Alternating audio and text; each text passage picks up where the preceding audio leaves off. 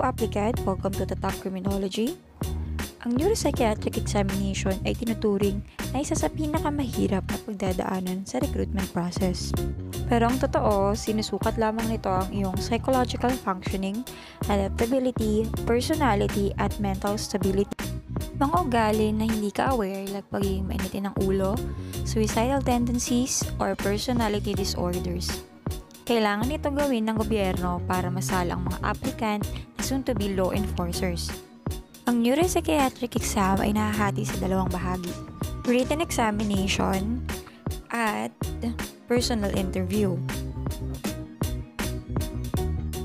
Ang written examination ay may several set of tests. Ito ang sumusunod: aptitude, IQ test, sentence completion, temperament test, memory test, picture arrangement, idioms, hand sign, drawing, essay. So, lahat ng ito ay iisa-isahin natin i-discuss mamaya. Note, ang Neuro-Psychiatric Exam ng PNP, Bjmp, Afp, Pdea at Afp ay hindi pare-parehas ng format. May Neuro-Psychiatric Exam na hindi na required ang drawing at sa iba wala nang hand sign. Ang exam ay depende kung saan ka nag-apply. Karaniwan na 3 hours nagtatagal ang Neuro-Psychiatric Exam.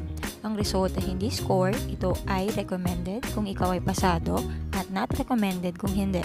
6 months ang kailangan mo na hintayin bago makapag-take ulit ng Neuro-Psychiatric Exam pag bumagsak ka. Okay, so first set is IQ test. Composed of 35 to 50 items. Test duration, 15 minutes. Yup, 15 minutes lang. So, sa IQ test, pabilisan na lang yan kasi halo-halo like English, Math, at General Knowledge. Okay, so for IQ test, okay lang kahit hindi mo siya matapos kasi mabilis lang yun naman yung time. So, okay na hindi mo natapos, at least sure answer naman yung sagot mo. So, sa IQ test mo lang yan pwedeng gawin na mag-leave ng blank, pero sa mga susunod na set, hindi na pwede. So, next is sentence completion. So, sa test na ito, kailangan mong kompletuhin o dugtungan ng isang sentence in a positive perspective. So, halimbawa, the worst thing I've met, the biggest regret is, my sexual life is blank, my father is blank. So, isa pang halimbawa, people is generally think, so I am worthless. So, wrong, no? Kasi ito ay negative. Next is, people is generally think I am friendly. So, yan ay correct. So, pagsagot ng sentence completion, keep it short at positive. So, bring out your best behavior always. Next test ay temperament test.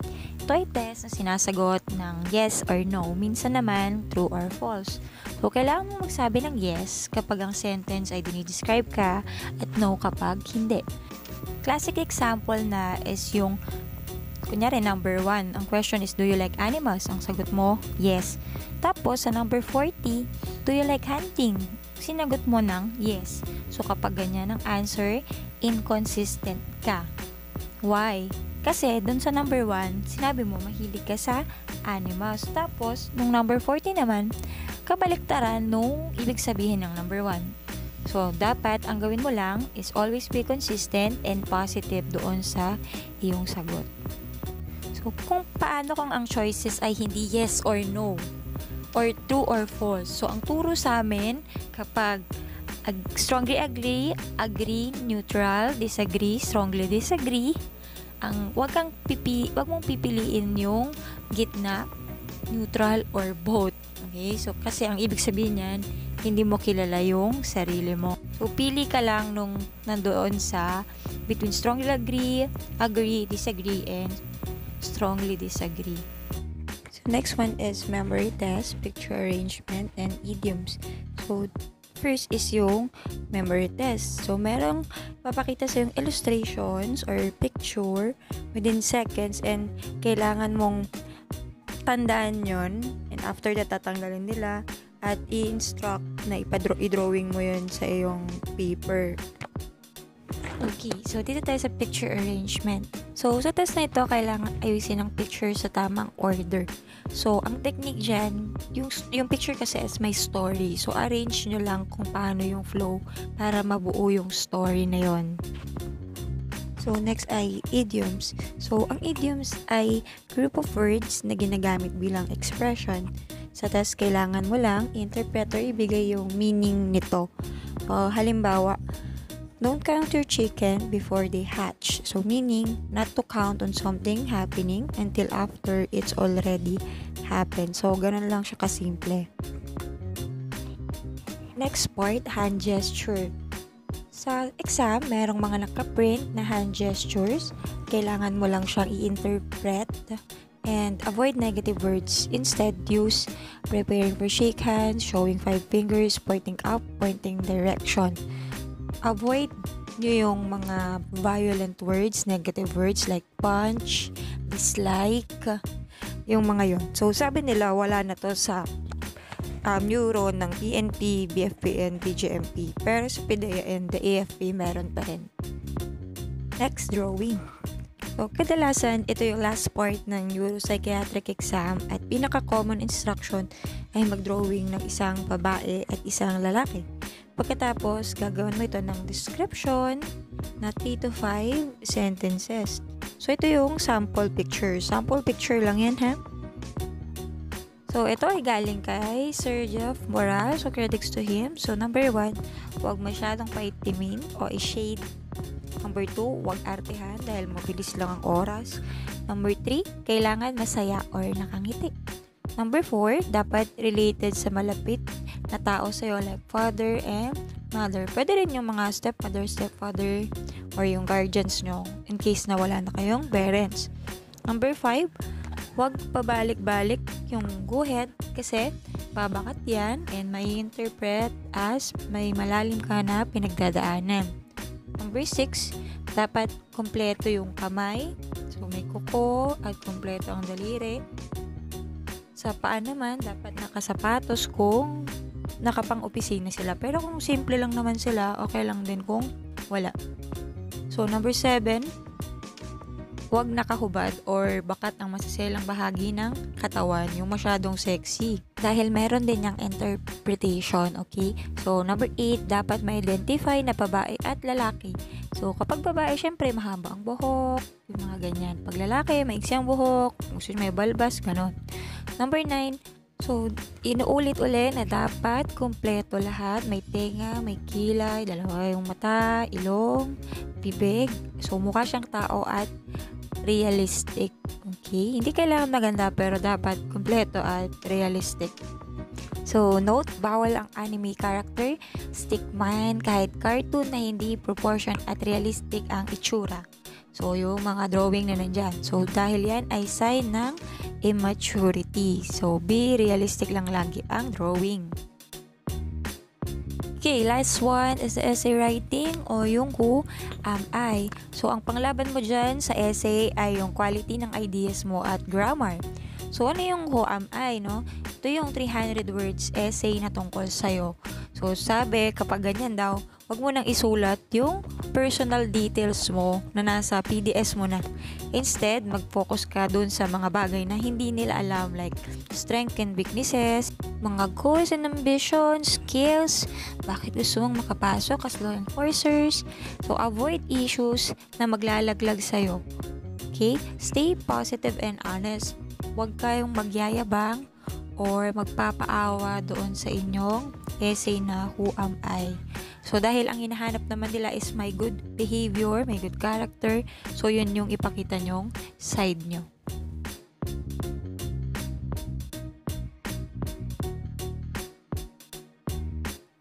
After ng written test ay personal interview. Okay, so, ang gawin nyo dyan is be consistent kung ano yung answer mo sa written, panindigan mo at wag mo nang baguhin pa. Number 2, tinitingnan sa personal interview kung match ba yung sagot mo or yung result sa written at sinasabi mo doon sa personal interview. Number 3, sa written exam na test kung gaano kakabilis mag-isip at yung memory mo. So, be ready sa mga questions like ano yung mission and vision, ano yung other word for professionalism. So, dapat mabilis kang sumagot dyan. So, wag mo na din sabihin kung na magaling ka sa math kung hindi mo naman favorite yung math kasi magre-reflect din yan doon sa IQ test, okay? Okay, katulad sa panel interview, huwag gagawa ng extra movements katulad ng yung kamay nasa bulsa or magsisway yung katawan, yun, kung ano-anong ginagawa ng kay. And be ready sa mga questions na tulad nito.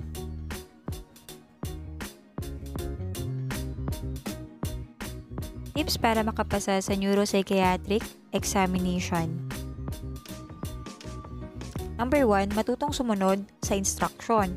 Sa kahit anong exam, ang pinaka-importante ay marunong makinig mabuti at sumunod sa instruction bilang ikaw ay nag-apply, naging isang law enforcer. Okay? Kung meron kang nakomit na mistakes, hindi maganda yung impact nun sa iyo. Number 2, mag-practice sumagot ng mabilisan. I-manage yung time mo dahil ang Neuro-Psychiatric Exam ay merong time limit at kailangan mong matapos agad yung mga questions. Number 3, maging consistent sa lahat ng sagot mo. Okay, so consistency is the key. Kapag sinabi mo doon na hindi ka umiinom, hanggang dulo panindigan mo na hindi ka umiinom. Okay, so be consistent. Number 4, pag-aralan ng Neuro-Psychiatric Exam at never kang kumopya sa answer ng iba sa internet. Kilalanin mo ang sarili mo, wag ang ibang tao. Be yourself.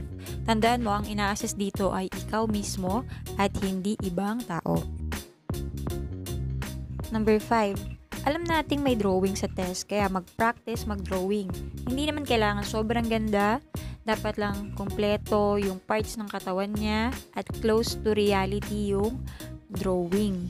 Number 6, paghandaan ng interview, alalahanin lahat ng sagot mo sa written exam. Okay, so tandaan, be consistent dahil kung ano yung sinagot sa written examination, yun din yung mga itatanong sa'yo sa yung personal interview. Number 7, sumagot ng ikakapasa mo. Aside from being consistent, so tingnan nyo din yung mga tanong kung baka naman ilalaglag naman kayo nung answer nyo. Okay, so sumagot ng ikakapasa mo always. Okay, number 8, so ito yung pinaka-importante, bago sumabak sa exam, magdasal at humingi ng guidance kay God. Malaking tulong yan sa iyong exam. Good luck! Kung kilala mo ang sarili mo at consistent ka, walang dapat ikabahala. Ang Neuro-Psychiatric Test ay para subukan ang personalidad mo, huwag magpanggap at maging totoo lang lagi sa sarili. Ulit, sumagot ng ikakapasa mo. Be humble, practice, and consistency is the key. Magdasal at magpasalamat kay God pagkatapos ng exam. Laban lang para sa pangarap.